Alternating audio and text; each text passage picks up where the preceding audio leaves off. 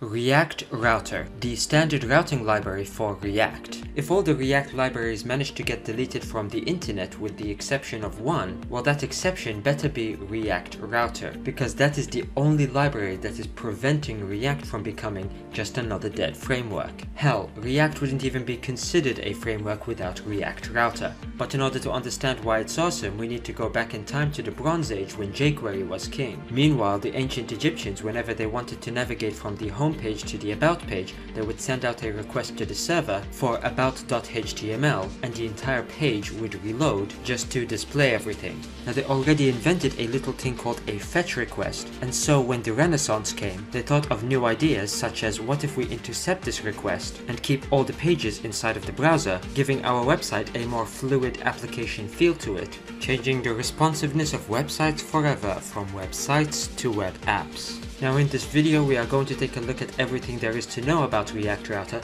so don't forget to leave a thumbs up and subscribe to the channel, and let's get started with ReactRouter.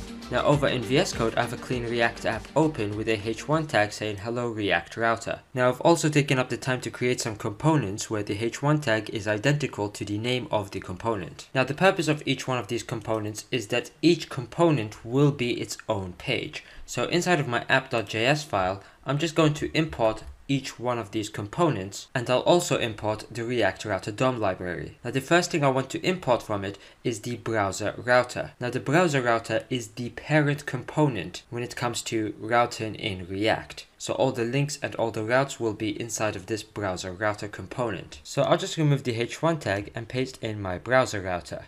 And now inside of the BrowserRouter, I'll place in my nav tag where I will have all my links, but unlike traditional HTML where we use the anchor tag to insert a link, in ReactRouter we use the link component. Now the anchor tag uses the href attribute to point towards a specific route, but the link component has the to attribute or to prop that will take in the route just like the href attribute. Now I'll also place in the links to the about page and the help page, and inside of my browser I should see those three links showing up. But once I navigate towards one of them, it will not change the view of my application, and that is because I am not pointing any of these links to a specific component. But notice that whenever I click one of these links, the browser does not refresh. And so I will need to attach one of these links towards the component that I want to render whenever that specific link has been clicked. And in order to do that, I'm going to import two more components, and that is the routes component and the route component. Now I'll paste the routes component wherever I want my changing components to be displayed, and in my case I want it to be underneath my navigation bar. And the routes component will take in a route component, and it will be self-enclosing, and it will have two attributes. The first is the path, which will point towards the route that you want this component to be displayed in. Next, it will also take in the element component, and that will just be set equal to the component that you want to be displayed when navigating towards this route. And I'll also place a route for the about page and a route for the home page. And just like that, I can now navigate between the home, about, and the help page without my page refreshing. But what happens if I place in a route that does not exist? Well, in that case, I can create a separate route where the path is equal to star, and all what the star means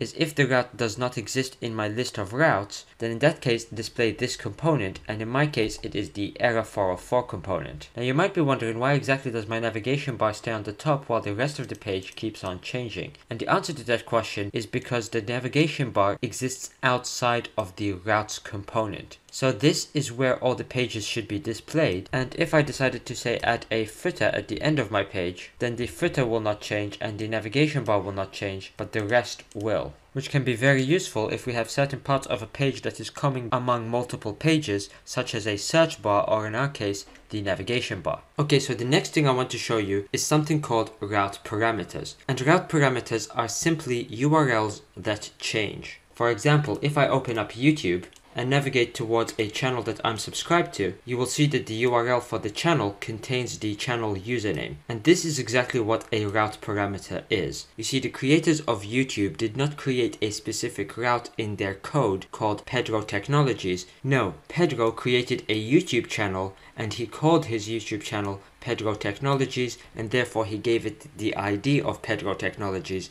and that is where this route came from. And I could simply put in a bunch of text for a route that does not exist, and if I search for it, I will get an error message telling me that the page does not exist. So we want to create certain pages that our users can create, such as a profile page, and the route could contain their username or their ID in order to locate their account. At the moment, if I go to my URL and I type in /users/123, I will get a 404 page telling me that this page does not exist. So in order to fix this, I can create a route in React and give it a path of /users where the users does not change, but I'll give it a second path as well, and I'll put in front of the / a colon. Now anything that comes after the colon is a route that can change, or as in the programming world, it is a route parameter. And this route parameter needs to have a name so I can reference it later on, and I will call this route parameter user. Also, I will need to specify the component that I want to render in this route, and that component will be the user component. And as you can see, once I save it, I will get the user component displayed to the screen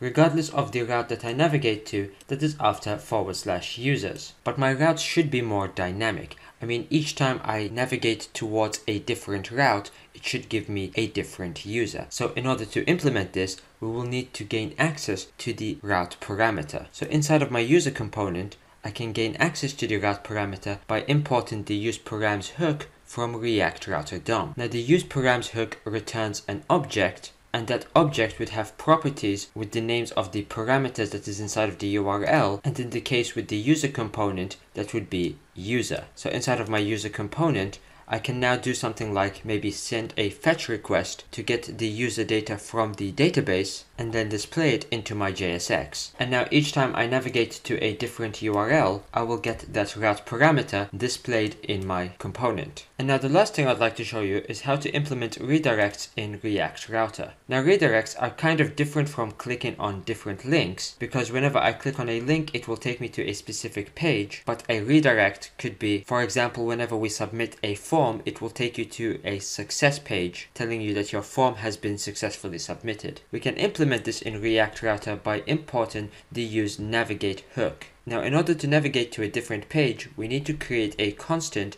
and I'll call it navigate, and we set it equal to the useNavigate hook, and we use this hook in an event in which a redirect should occur. For example, I could create a button and I will provide to it an onClick event, and whenever this button is clicked, I will call my useNavigate hook that takes in one argument, and that is the route that I want to navigate to. Now if I go to the help page and click submit, it will automatically navigate me back to the home page. And I think I'm going to end things there with React Router, so please make sure to leave a thumbs up to the video if you've enjoyed it, subscribe to the channel for more content like this, and on that bombshell, thanks for watching.